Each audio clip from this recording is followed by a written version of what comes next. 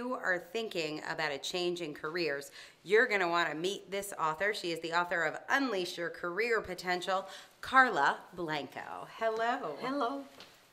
So, Karla, Unleash Your Career Potential, 7 Steps to Living Your Dream. Tell us about your book. Thank you, Angela, and thank you, Tim, the Author Incubator, for having all of us here. My book, it is a consolidation of 20 years of experience. We all know face many challenges. We all face reorganizations. We face losses in our personal lives. But we are also surrounded by amazing leaders. So what I did, it is to consolidate my learnings there on a 7-step process. It's so powerful. So Alma from Texas wants to know, and you have a full-time job. So I think a lot of you are picturing all these authors alone in the cabin typing with, a year to themselves to type. This was not what was happening for Karla. She's working a full-time job, and Alma from Texas wants to know, how much time do you need to devote and commit in writing, commit to writing and finishing the book? So how much time was this process for you? 9 weeks, as you stated in the program. It was, for me, hard to believe, but definitely in my case, because we are all unique in that sense, I focus on the weekends, Saturdays and Sundays. So my family was a great support on that. My parents were visiting from Costa Rica, and my son was there. So during the weekends of 9 weeks, and it became a family project.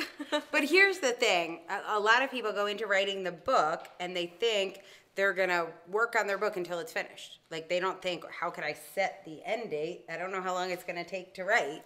So maybe it's a year, maybe it's 2 years. It's super hard to enroll your mom, your spouse, your kids in a project that's going to go on for a mystery amount of time.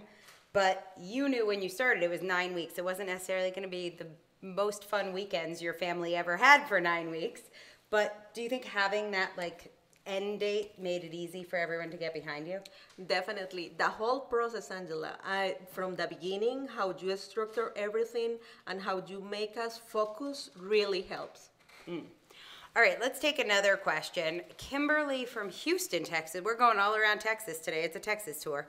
Kimberly from Houston says, how do I know what I'm writing will help others? I have so many doubts. My story feels insignificant. How do I overcome this?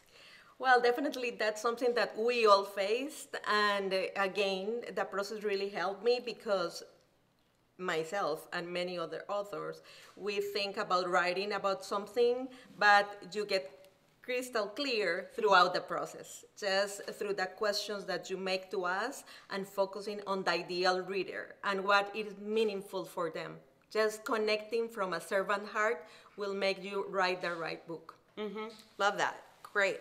And Carmen Murillo from Westchester, Illinois asks, do I need excellent writing skills? I'm going to take that to the next level too. I don't think it'll surprise a lot of people watching this interview. English is not your first language, but our editors only speak English. Thereby, you actually didn't just write this book. You wrote the book in English. So can you talk about how you felt about your writing skills and how good you think someone's writing skills need to be? How important is that? That was one of my gremlins when they come. And, well, of course, as you can see, English is not my first language, but having an amazing editor, Bethany, really helped me to get that done and in a good shape.